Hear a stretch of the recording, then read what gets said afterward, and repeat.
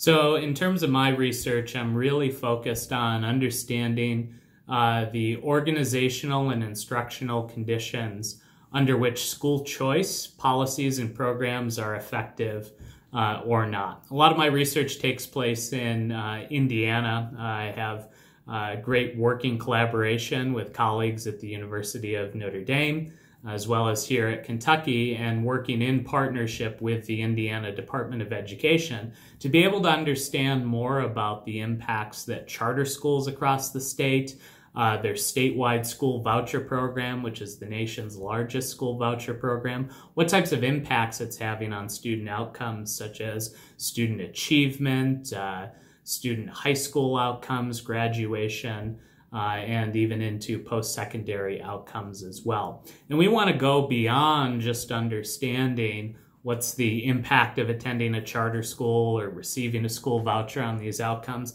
but we want to understand more about the context within which these impacts arise.